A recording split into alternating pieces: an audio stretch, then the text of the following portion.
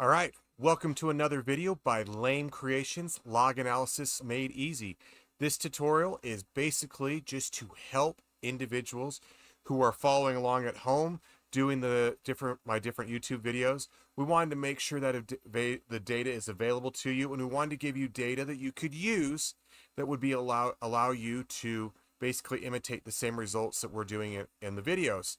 And so I have 3 different methods you can get data into your system, even if you're not ingesting logs.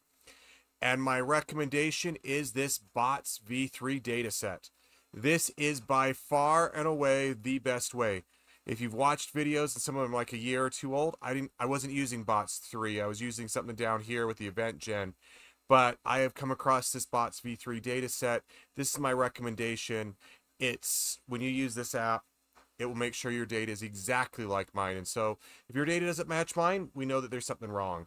Whereas Eventgen, that's kind of a replay, random. Your data will be similar but won't exactly match. It's also a little more difficult to run, and it's not nearly as support as it used to be. I don't know. I don't work for Splunk.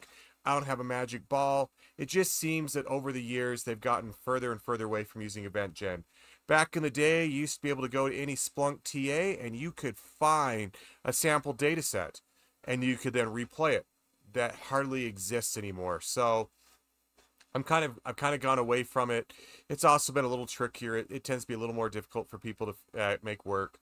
The other option I have is custom scripts. That is definitely well above the scope of most people who are coming to my videos. So I will put a link down when I actually have custom scripts to show. I do have a Python and PowerShell that do custom scripting and generate me data, and you can get that from my GitHub site. But it is definitely beyond the scope of this. So I recommend the bots v3. If you're feeling adventurous and you want to try Eventgen, go ahead. But going forward, and this will be the first of a playlist where I'll be starting to teach SPL with given examples. Those examples will be coming from the bots 3 data. So we're just going to move forward just using bots v3. So let's show where you get that data from. Come in here, and I'm going to go to Google.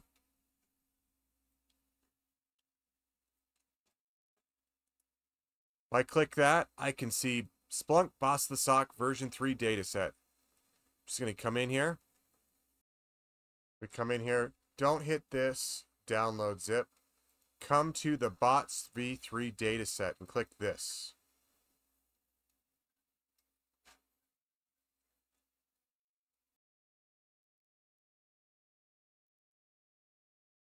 Okay, now that I have that, I got my IP address. I'm going to open a terminal or PowerShell. Okay, and then I'm going to go SCP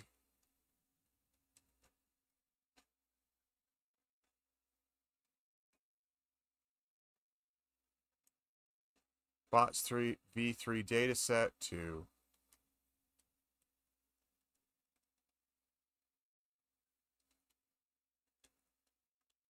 there we go.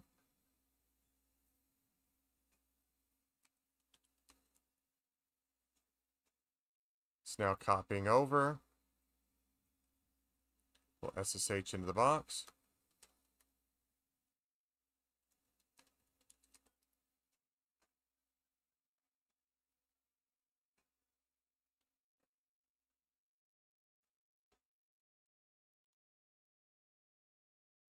We look at this. We're going to tar sudo tar minus xvf, name the file bots v3 to opt. We can get this to go away, and remember to put minus C in there. Alright, I don't like it when it does that.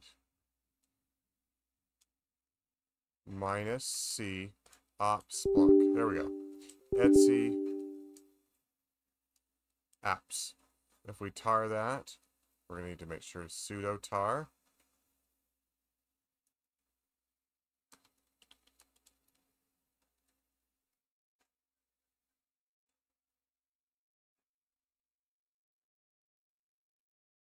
And we're going to go sudo su etc system etc apps. And then we will just chown -r bots v3.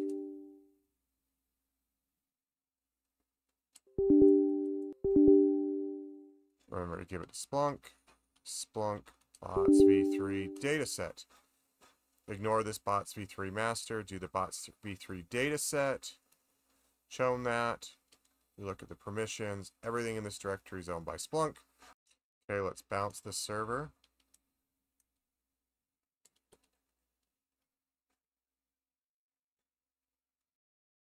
And when we run that query, we get the data. We had to reset it because it needed to make all the config files up to date. Now, you still need to follow the guidance. Whatever data you want to run, go grab the data source and it'll tell you the TAs to use. So if you want to work with Splunk Enterprise, well, if you want to work with the Common Information Model, the TA for Linux, Tenable, whatever the case may be, you may need to download the actual TA. There's the link. Put it in your instance and it will parse the data correctly. So that is for bots v3. We go to github.com, we can see a bunch of repos. Let's go Eventgen. And I've got a lame Eventgen. I can just download this.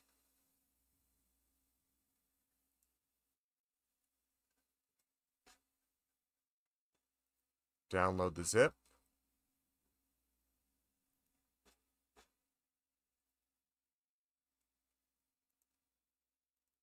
Open that. We can see that inside is stuff we need. So let's just go ahead and install that file. Apps, manage apps.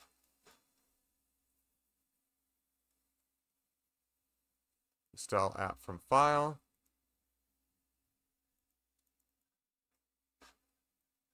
Upload. Restart later because we need to add one more app. You must have the Eventgen app. So we're going to go grab that app. Eventgen.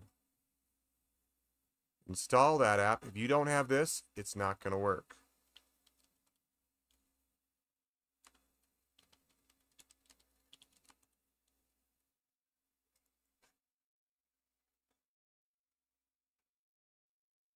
Okay, we're going to just come into the back here and we're going to restart.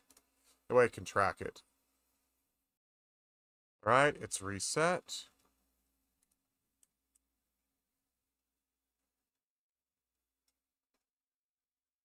First thing I want you to notice is if I come to my indexes, there's a lame training app, main, bots v3. Let's see. What we're going to do, we're going to come in settings, data inputs,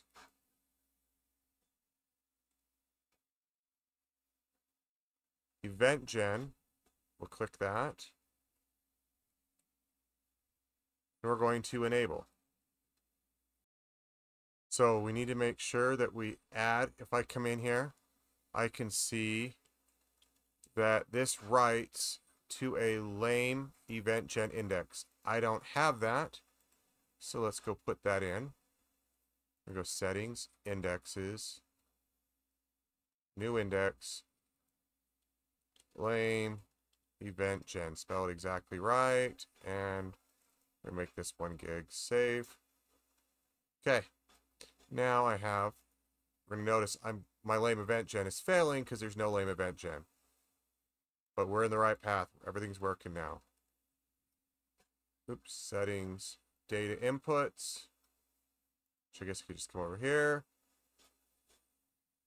Eventgen, we're going to come over. Now I can just disable and re-enable. That'll resend my Eventgen. Come in and search. index equals lame event gen. And there's data. So I have demoed how to download the bots v3. You just Google it at GitHub, bots v3, download the data set. On the command line, go in and get it over there, whether it be through SCP or file copy. Untar the file right into the Etsy apps directory, and then restart Splunk, and you're good to go. Eventgen download from the Lame Creations GitHub. Download the Lame Eventgen app. Lame Eventgen. There's the link. Code download. Download it. Install it. Make sure you have the Lame Eventgen index and install the TA for Eventgen. Go to the settings, data input, Eventgen, enable. Data should start rolling in. Hope this helps. Hope this helps you provide data. Again, if you're going to be following the tutorials that we're going to continue rolling out, we are going to do this all using the bots v3 dataset. So I hope you follow along with us and you find the following videos in this playlist to be of value.